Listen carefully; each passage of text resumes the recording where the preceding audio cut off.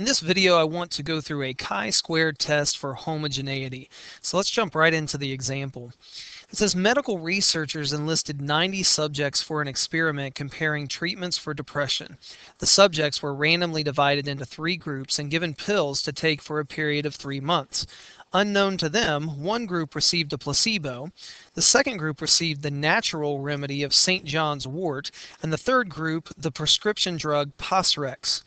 After 6 months, psychologists and physicians, who did not know which treatment each person had received, evaluated the subjects to see if their depression had returned. So what I'm going to be doing here is comparing 3 different categories. I'm not comparing a set of counts to a previously known distribution. I'm just looking to see if each one of these groups are the same. The second group was, well, let me start with the first group, got a placebo. The second group got St. John's wort, and then the third group got this, excuse me, drug called Pvalue. So if we look a little bit further, we can look at this as a table. And when you look at the table, we're looking at it right here, and we can see whether their depression returned or if there was no sign of depression. You can see the breakdown for placebo, St. John's wort, and Pvalue. This is a test for homogeneity because I'm looking to see if each one of these drugs or each one of these treatments turned out to be the same. I'm not comparing these treatments to some previous study or something that was reported by another study. So this is a test for homogeneity. Looking at the breakdown of our distribution right here, I'm just going to go through an entire hypothesis test, which is our test for homogeneity. So the parameter that I'm going to test is this one right here. I want to know if the recurrence of depression is the same for each of the treatments. The key word there being the same. Homogeneity means the same, so I want to know if the treatments or the recurrence of depression is the same for each one of the treatments. Now, my null hypothesis for this particular problem looks like this. The rate of recurrence is the same for all 3 treatments.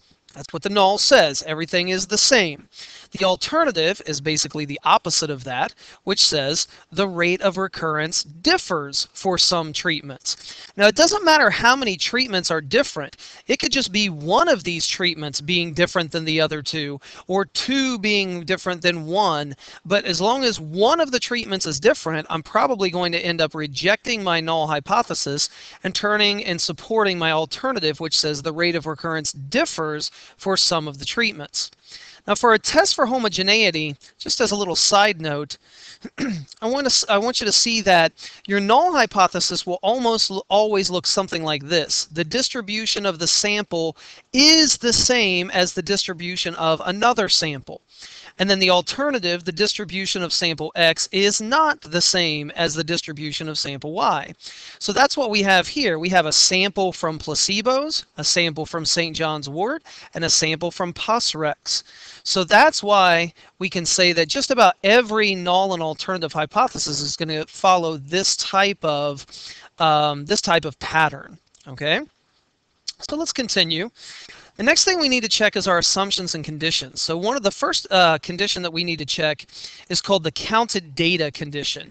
So if we go back to our distribution, each one of these numbers is counted. Okay, there were 24. I counted 24 people that took the placebo that had their depression return. I counted 22 people that took St. John's wort and their depression returned, and so on and so forth. So that particular condition has been satisfied. Switch this back over to a pen. Here we go. That particular condition has been satisfied. The next condition that we need to check is our randomization condition.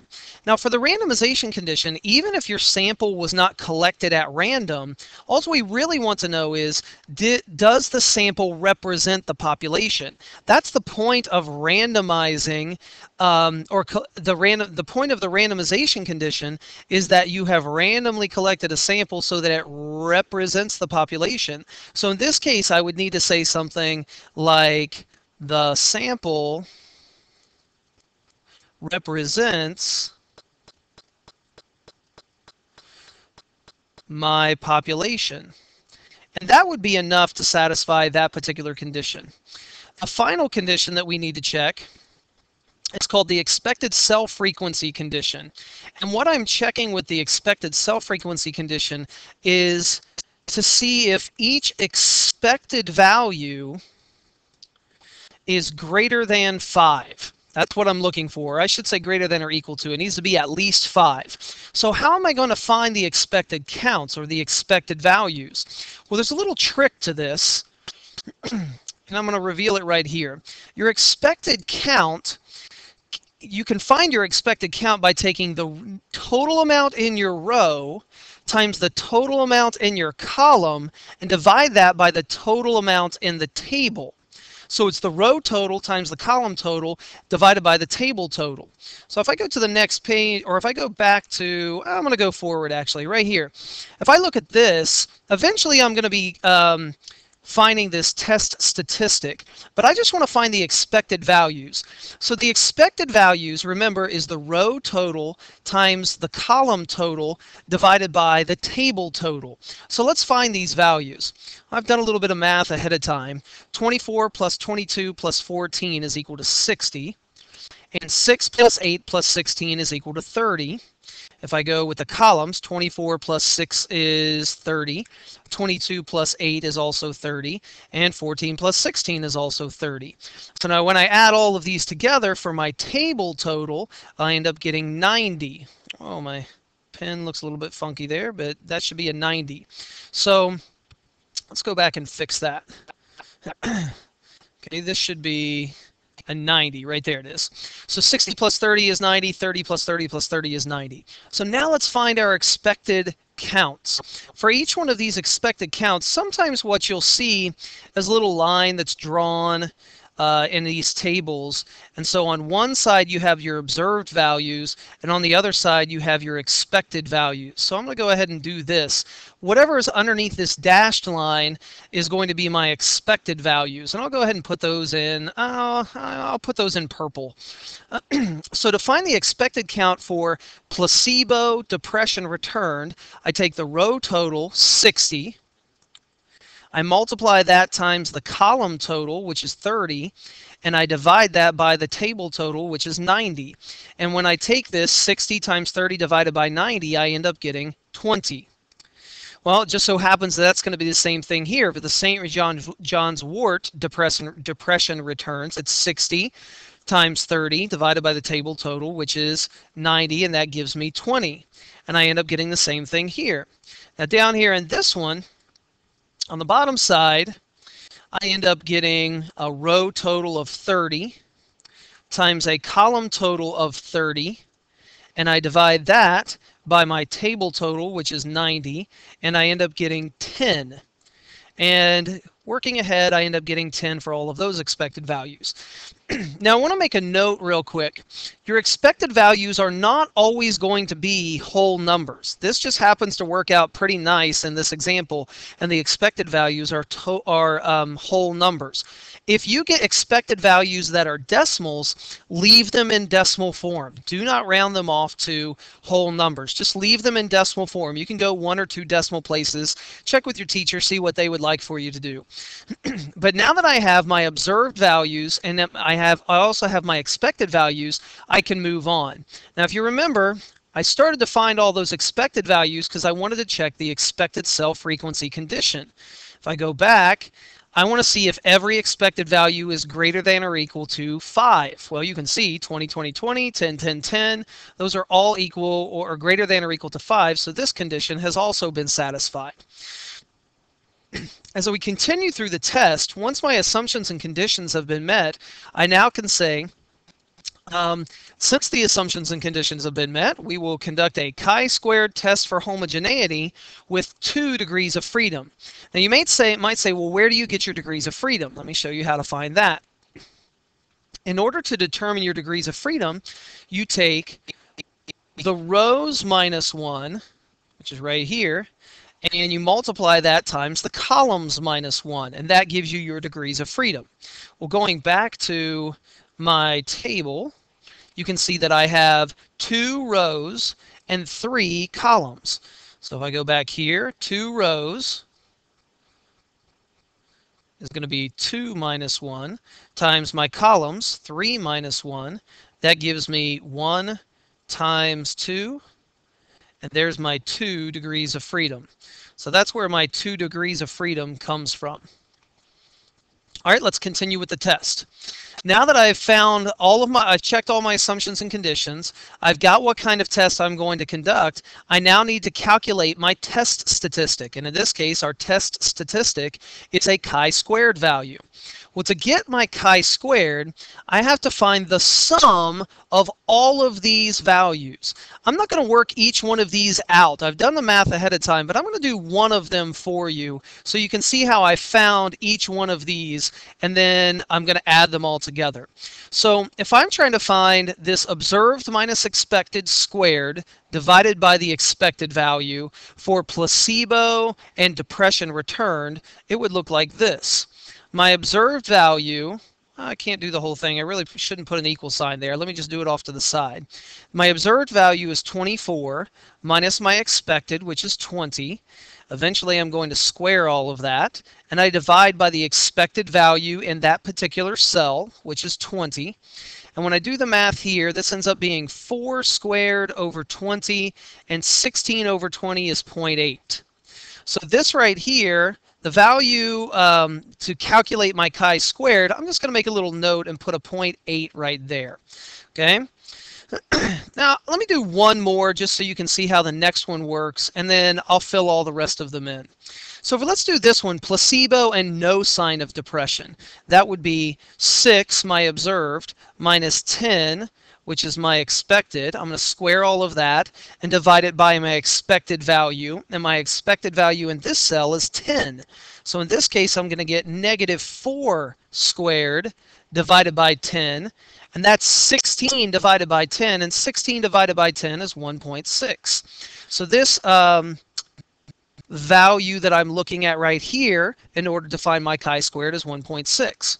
Now I've done the math ahead of time, and I'm just going to fill these in. Here, this is 0.2. This one ends up being 1.8. This one here ends up being 0.4. And then this last one is 3.6. So what I'm going to do to find my chi-squared now is I'm going to add all of those numbers together.